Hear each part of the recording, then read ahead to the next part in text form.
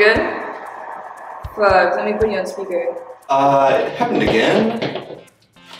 You're joking, that's the third time this week.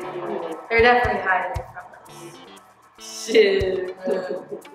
Guys, I need to wipe my ass right now. Don't worry, man, we got you. Yeah. I swear there's a stockpile next to Mr. Marco's room. If we can get her keys, we're golden. What do you think now? It's risky. I mean, I like it, but we're not just breaking the dress code here. So, we steal the master key, grab the TP, and wreak havoc around masters. Right. Let's go. Guys, keys! Keys! We gotta go. I got it. Miss DeMarco, is that a new dress? No. What's going on in there? Nothing. Got it! Your arms are shorter than my attention span. Maybe got your head out of your ass. Maybe we could get so much your height. Nobody asked, Niall! Hey.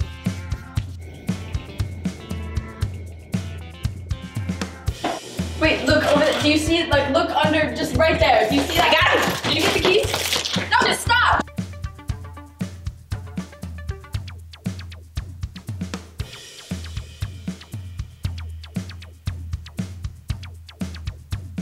I knew it.